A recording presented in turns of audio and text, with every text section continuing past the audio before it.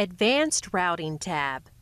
Advanced routing may be used if multiple networks exist on the inside of the router.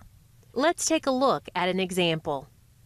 Here we have three networks on the inside: the 192.168.1.0 network, the 192.168.2.0 network, and the 192.168.3.0 network. The router will not know about networks that are not directly connected to it unless we tell it. So in this case, the router will not know about the 192.168.2.0 and the 192.168.3.0 networks. We have two ways of telling the router about these networks. One is the dynamic routing protocol named RIP, and the second is static routing. If we use RIP, we need to disable NAT, or Network Address Translation. We will cover how NAT works in another section. Disabling NAT will break communication to the Internet from the inside network, and it is not a recommended way of configuring a router that is directly connected to the Internet. RIP should be used on inside routers for discovering networks automatically.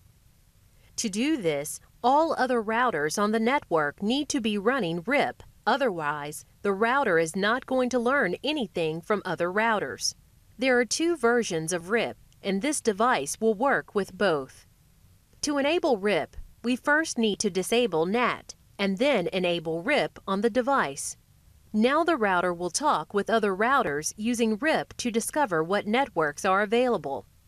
In this example, we are going to leave NAT enabled and will use static routing to tell the router about other networks on the inside.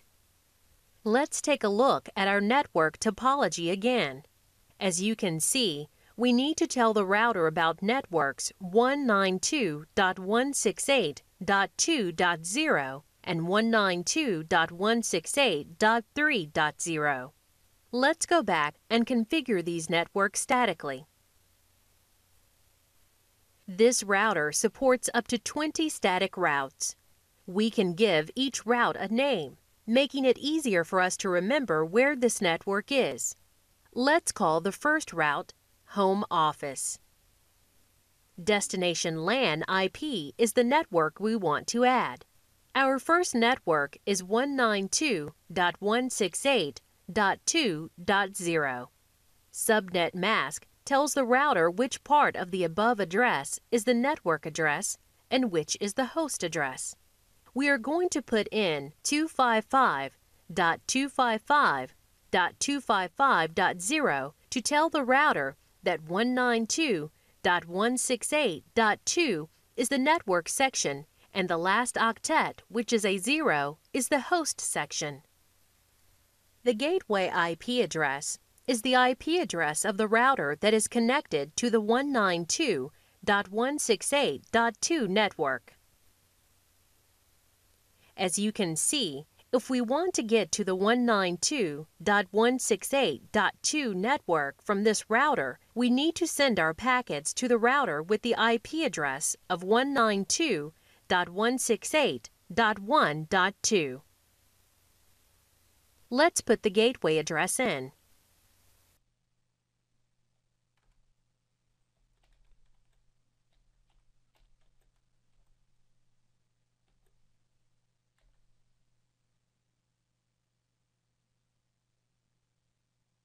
The interface option is used to tell the router which interface the static network is connected to. We have options LAN and wireless, which tells the router the network is on the inside. Or we can select Internet, which tells this router that the network it is connected to is on the Internet side of the router. In our example, the network is connected to the inside, so we are going to select LAN and wireless. Now we need to go and add our second network. Let's do that and save our configuration.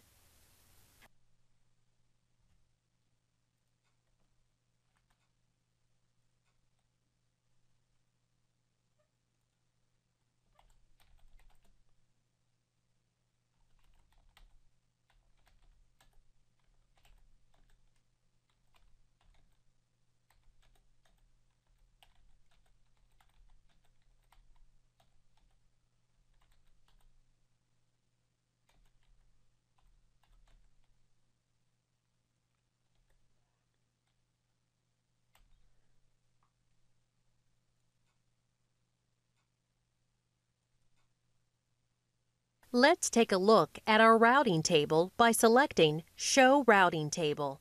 As you can see, our routes are in the routing table, and the router will be able to route to them. Let's close this window.